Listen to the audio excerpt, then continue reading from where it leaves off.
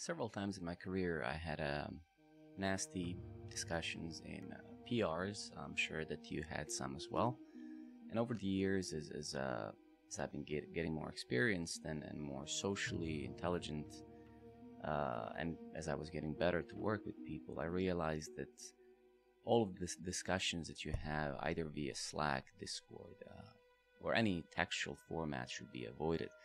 In simple words, if you're finding yourself to be very defensive or offensive in the PRs and having, more comments than 5 or 10 comments in PR, that is the moment that you should stop and, either sit with your colleague at work if you're working from the office, or have a call and just do the pair programming session.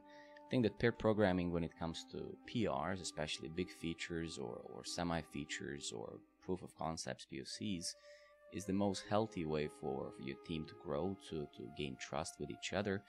And that is mainly because textual commenting or commenting where there's no human emotion involved directly, where other person cannot read what you're saying by emotion, are very dangerous, because they can often be perceived very differently by different types of people. There are some people who are very easily offended, more offended than others, and also depending on your language and how you describe what you want, these two go very opposite. They don't go hand to hand at all.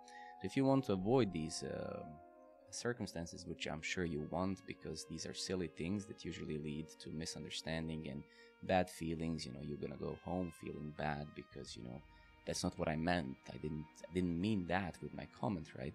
That is exactly the problem of chat, right? Unless you're working in a team for many years and you guys know each other really well, then you can say, hey, Joe is not gonna misinterpret me. We know each other really well. We know how to read our language. But if you haven't gotten there yet, pair programming is the way, and it's going to be a lot faster.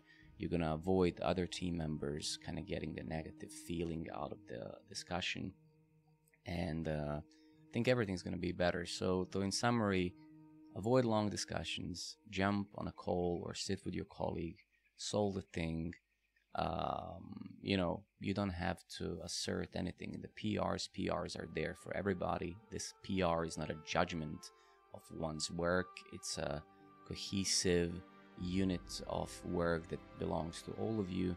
And what has worked for me the best, and for my team or teams that I led or that I worked with, is just sitting together or jumping on a call. That's the tip for today.